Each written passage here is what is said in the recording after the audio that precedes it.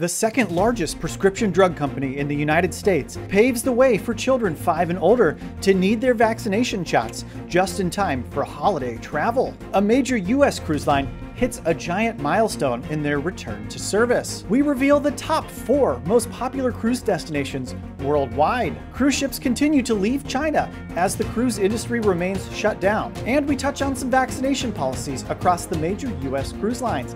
All that coming up on Midships.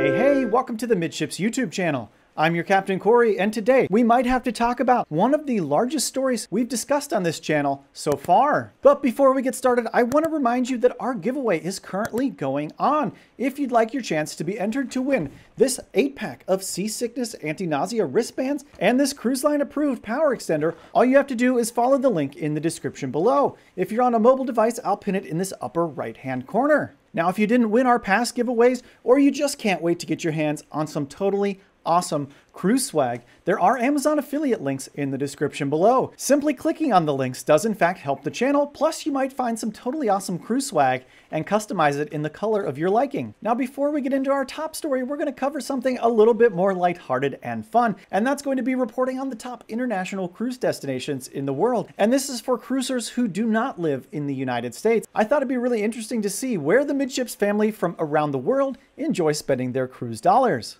From worldofcruising.co.uk by Harriet Mallinson, most popular international cruise destination in the world is revealed. The most popular cruise holiday destination for UK travelers has been revealed in recent research, and it may surprise you. The United States was shown to be the cruise destination Britons are most eager to sail to. The finding was unveiled by cruise specialist cruise.co.uk based on bookings taken during the past 6 months. America has always been hugely popular with UK cruise guests, both as a holiday hotspot in itself and as the getaway to the Caribbean.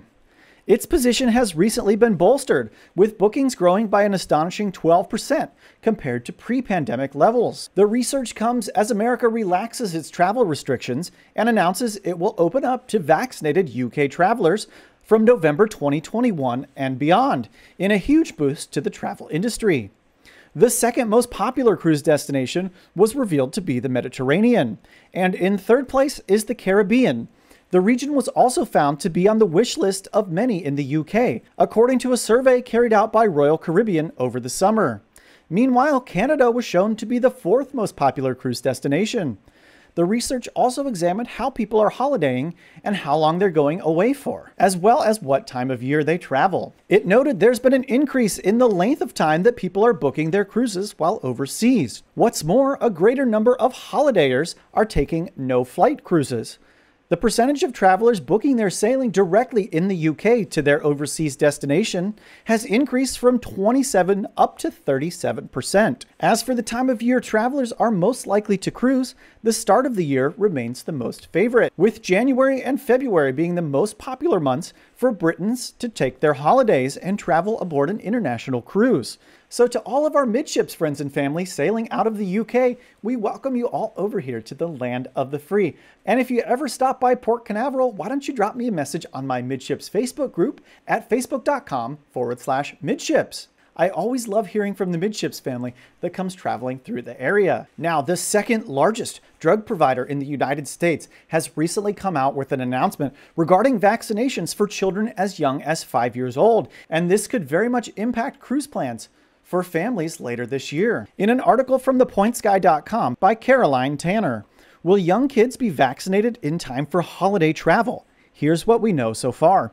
Pfizer announced today that they would soon seek authorization for their COVID-19 vaccine for children ages 5 up to 11 that might result in kids being able to get at least 1 dose of their vaccine in time for holiday travel. Following the release of positive clinical results from a COVID-19 vaccine trial in children aged 5 to 11, showing that the vaccine was safe, well-tolerated, and robust in neutralizing antibody responses, Pfizer said it plans to submit such data to the US FDA and European Medicines Agency, in hopes the agencies will authorize the use of the Pfizer vaccines in both the United States and European Union. The FDA approved the Pfizer vaccine for individuals 16 and older in August, which remains under emergency use authorization for children 12 to 15 years. And this is the tweet from Pfizer. They just sent it out earlier today, announcing this new trial for children age 5 to 11. If you'd like to see the tweet, this article, along with all the articles referenced in today's Midships episode, are linked in the description below. While you're down there, why not give this video a huge thumbs up if you think that every cruiser needs to know this type of information. And if you haven't yet subscribed to the Midships channel, what are you waiting for? We have a goal to have 3,000 subscribers by the end of September when I set sail aboard the MSC Divina. We are so darn close to meeting that goal. If just 50 of you hit the subscribe button right now, we would actually meet the goal over a week early. Also, I've received some messages recently, just like this one, from people in the Midships family who told me that YouTube is not notifying them when I put out new videos. What you need to do is make sure you look below this video and be sure that you are not only subscribed, but the bell notification is turned on, and there should be 2 little white swoosh marks outside of that bell. As long as that is turned on, you should be receiving notifications every time I drop a new episode. If you're not, you might try unsubscribing and resubscribing and then liking this episode. That may refresh the YouTube algorithm for you. So back to the article. On September 10th, FDA Chief Dr. Peter Marks said the agency would review the data to determine its safety and effectiveness in a matter of weeks, and that he was very, very hopeful that vaccinations for this age group will be underway by year's end, and this is according to the Associated Press. For children under 5, Pfizer says it expects to issue clinical trial results for the 6 months to 2 years and 2-year to 5-year-old age groups as soon as the end of this year, meaning the vaccine could be authorized for use for every age group by early 2020. The updated timeline certainly helps with the start of this fall school year, which the Associated Press notes has been marked by a huge jump in pediatric infections caused by the extra contagious Delta variant. And it may get a lot easier for families with young flyers to safely travel this holiday season. Pfizer's data submission and FDA approval for the 5 to 11-year-old age group would hopefully allow the first dose to be administered by as soon as October or early November of this year. Depending on production, availability, and parents' willingness, it is feasible to think that by Christmas, kids in that age group can be fully protected. So what this all means to cruisers, especially cruisers with children, is that it's very likely that the vaccine mandates that cruise lines require for those 12 and older are going to be coming to this second group of children between ages 5 to 11 sometime in that January to April timeframe of next year, if I had to just spitball it. So you need to be very much aware that this is coming down the pipeline. It's a great time to go ahead and get your travel insurance lined up for your trip. Also to make sure that it covers your flights and your hotel expenses if you're going to choose to not go down the vaccine route for your children. However, the upside to this is as the populations on board cruise ships become more and more vaccinated, hopefully the masks can soon be removed completely and those become a thing of the past on cruises. I know wearing a mask outside on your vacation in 90-degree plus sunny weather is definitely not what most of us consider a relaxing day at sea. So what do you guys think about this? I'm sure there are as many opinions as there are people watching this video. I'd love to hear your opinion down below. But of course, in the Midships family, we are respectful and we are appreciative of other people's opinions. So go ahead and keep it PG down there. But I would really encourage a wonderful discussion down in the comment section on this. I think it's a very interesting topic and there's going to be a lot of push and pull going on for this one. And as usual, I'm just going to sit up here on the Lido deck and watch it all go down in the comment section. One of the largest cruise lines in the United States has half of its fleet officially back in service. Let's go ahead and learn a little bit more now. From cruiseindustrynews.com. Half of Carnival Cruise Line's U.S. fleet is back in action. With the Carnival Dream and Carnival Glory resuming guest operations September 19th, Carnival Cruise Line now has 11 ships, representing half of its U.S.-based fleet sailing once again, according to a press release from the Miami-based cruise line. Beginning with its return to guest operations back on July 3rd with the Carnival Vista, the line is operating from 7 U.S. homeports to include Miami, Galveston, Seattle, Port Canaveral, Long Beach, Baltimore, and New Orleans. And we have a quote from the president of Carnival Cruise Lines, Christine Duffy. Having half of our U.S. fleet back in operations provides positive economic impact in our home ports and port of call destinations, along with giving our guests their much-needed vacations and helping our crews support their families back home. We couldn't have accomplished this without the support of our travel advisor partners, business partners, and port and destination partners as well. The Carnival Dream became the third Carnival ship to operate year-round from Galveston when it departed this weekend on a 6-day Caribbean cruise, while the Carnival Glory is the first ship to set sail from the port of New Orleans, operating a 7-day voyage to the Bahamas.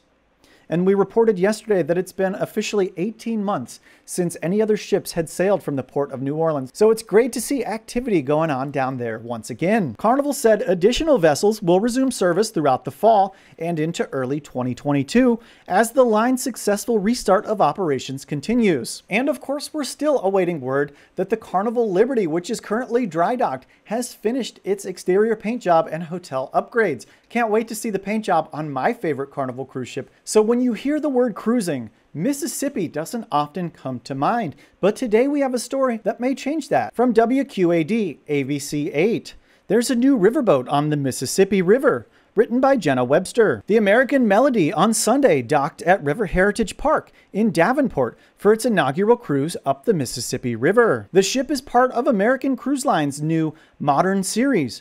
Right now, it's sailing a 22-day long cruise, the longest cruise on the Mississippi. Guests were supposed to embark in New Orleans, but due to Hurricane Ida, it was switched to Natchez, Mississippi. Its final destination is St. Paul, Minnesota.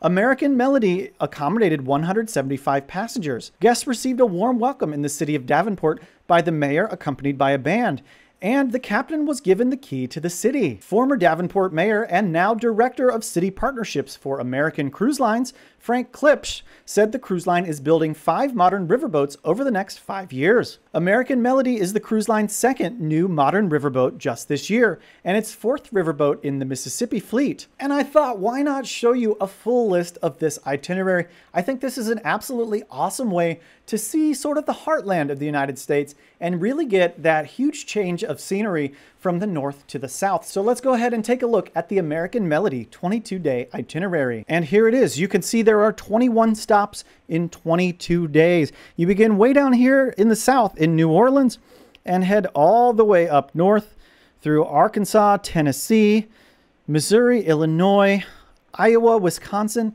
and you finish up here in St. Paul, Minnesota. So that's kind of an awesome place to finish because I'm not sure if a lot of you are familiar with St. Paul, but that is a huge regional airport. Very easy to get airfare in and out of the region. So overall, this looks like an awesome cruise. American Cruise Lines looks like something that Midships may have to look into going forward. The cruise industry is still shut down in China, and cruise ships are bailing left and right. Just this week, we heard Wonder of the Seas is no longer going to set sail on her inaugural voyage over in Asia, and instead she'll now be beginning her cruising career in South Florida. Let's take a look at another cruise line pulling ships out of the region. From cruiseindustrynews.com, Costa leaves China with another cruise ship bound for Europe. Costa Cruise Lines has announced their cruise ship Venezia will move out of China. The line also announced that the Costa Toscana will enter service in the Mediterranean starting next March. We have a quote from the cruise line. Waiting for the return of cruises to Asia, we've decided to bring